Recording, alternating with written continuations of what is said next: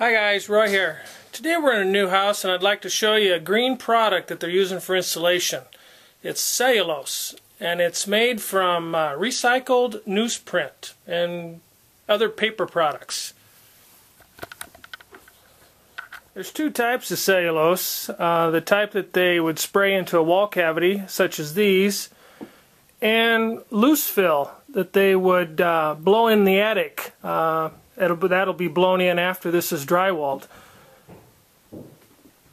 The walls, they mix a little adhesive and some moisture with the product, and that makes it so it stays in place.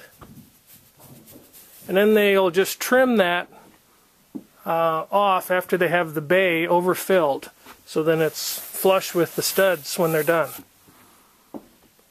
Cellulose makes an excellent sound control as well. On this wall, this is a bedroom wall separating two bedrooms, and they've taken this fabric and they just staple it, stretch it tight, staple it over to the studs, and then from the other side they blow the product in, and it fills the wall cavity and makes excellent sound control. They can stretch the fabric over the bottom of floor joists and then use loose cellulose to fill the floor joist bay.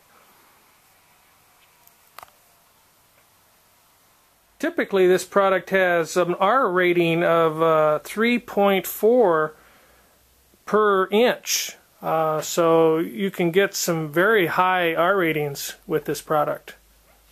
This is Roy. Thanks for watching.